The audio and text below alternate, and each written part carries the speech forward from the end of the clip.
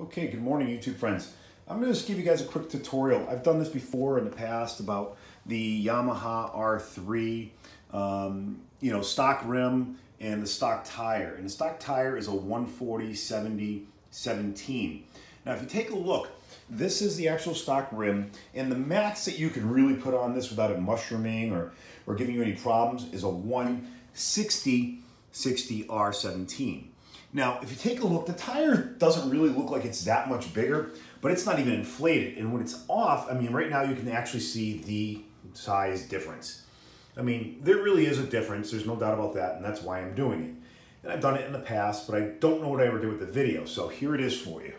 And as you take a look at this tire, it's a great tire, probably about 150 bucks, 140 bucks, but it's going back on my R3 that you guys remember here.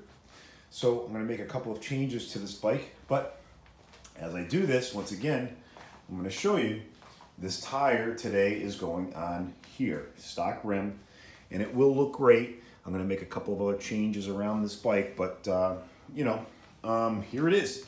So take a look at the two tires right here side by side. Whoops, there you go.